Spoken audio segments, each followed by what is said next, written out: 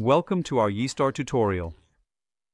Today, we will see how we can add an extension, delete an extension, modify an extension, and also how we can manage our trunk and add a rule, and so on.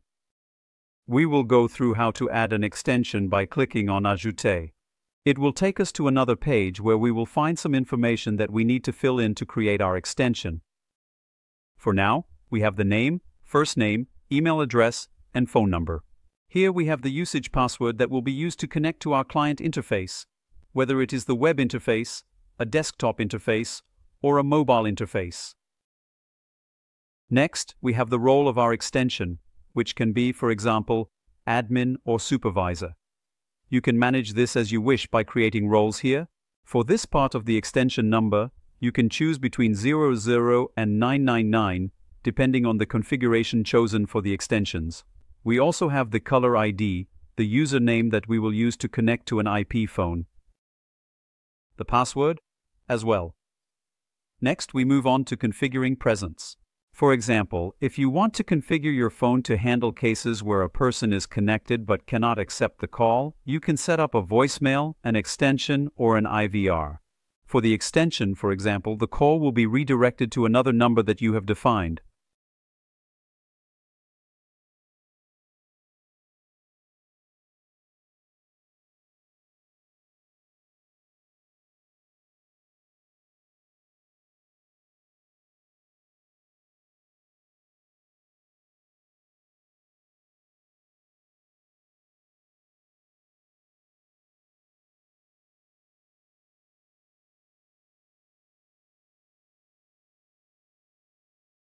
The same thing for the other essays.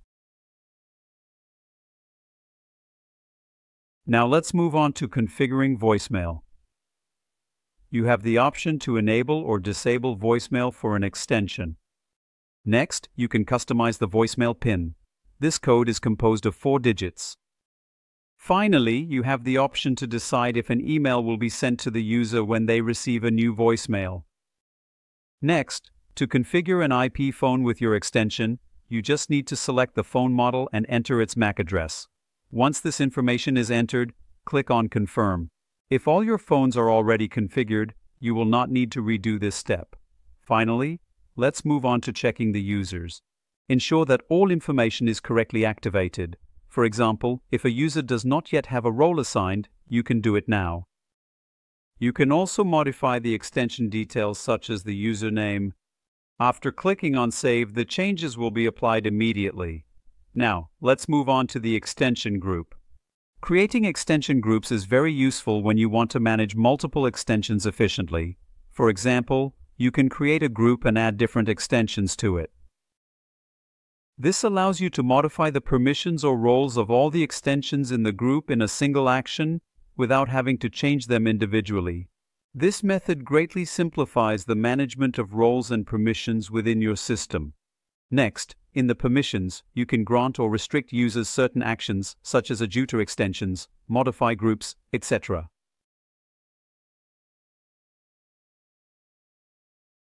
For the trunks, we will configure a trunk. If necessary, delete the old one and click on Add to add a new one. Give it a name, for example GSM, because we are using a GSM gateway. Choose Peer Trunk as the type of trunk and configure the transport as UDP. Next, enter the hostname or the IP address of your gateway. For us, the IP address is 192.168.1.111.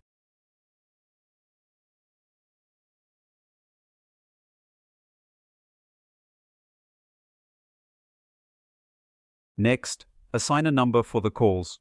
When you call this number, the call will be transferred to the gateway, then to the corresponding extension. For example, you can use the number 05001, give the trunk a name, such as GSM trunk, to facilitate its identification.